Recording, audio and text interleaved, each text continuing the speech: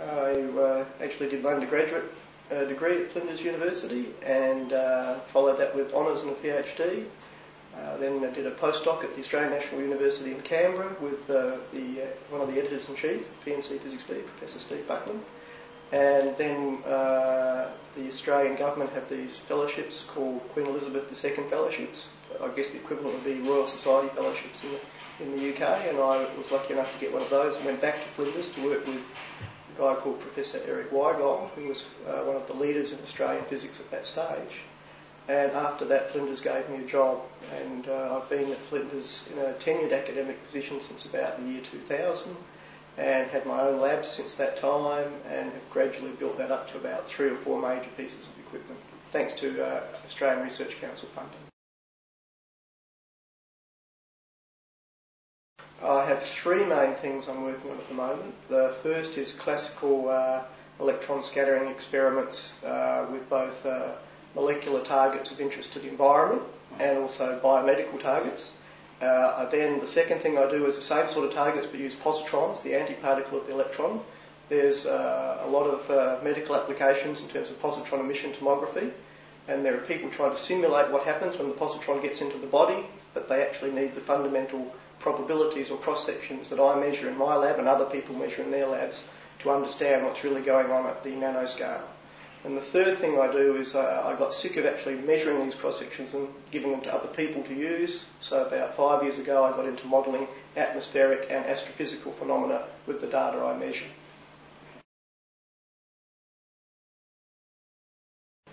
I was, because of my close association with one of the founding editors-in-chief, Professor Steve Buckman, I was invited onto the editorial board, and I believe that editorial board members should support the journal that they are a part of, and so my aim would be to publish 1 or 2 papers a year in PNC Physics B because of that, and I think that basically is why I got interested, apart from a general commitment to open access, which we'll get to later. Yeah.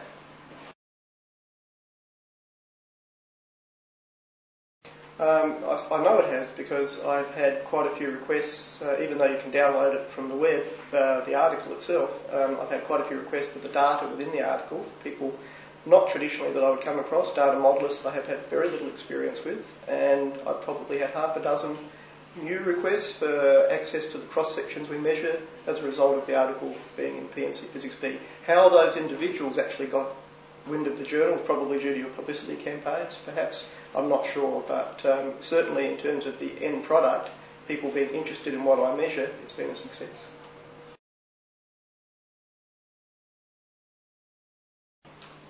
It's really the first open access journal that ever approached me to be involved in it, and I really like the idea of open access journals because my university in particular is, and I think this is true for a lot of universities, are currently having financial difficulties.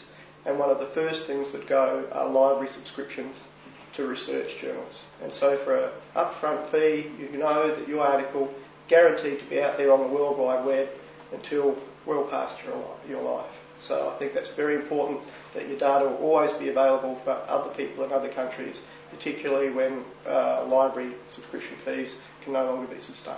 I think it's a very important plus.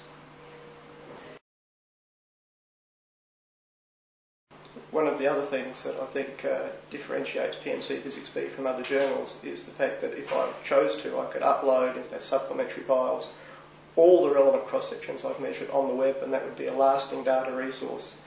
Data management is a big issue, and for people, the National Institute of Standards and Technology have many full-time employees just keeping their database up to date. And so by having this facility available where you can put your data up on the web or plots of your data up on the web, readily available for any user, then of course it must facilitate better research. My support it was nice to be asked to be on the editorial board. It's always nice to be asked to pay an honour to be on something that's prestigious as an editorial board. I had not had much experience of open access journals before that, and so the invitation got me interested and got me involved, read up about it, and saw the potential for this medium as a way of making sure that any publication you have for a small upfront fee will go on in perpetuity, whatever on the World Wide Web or whatever succeeds in technology at the World Wide Web. And I think that was very important for science and research in general.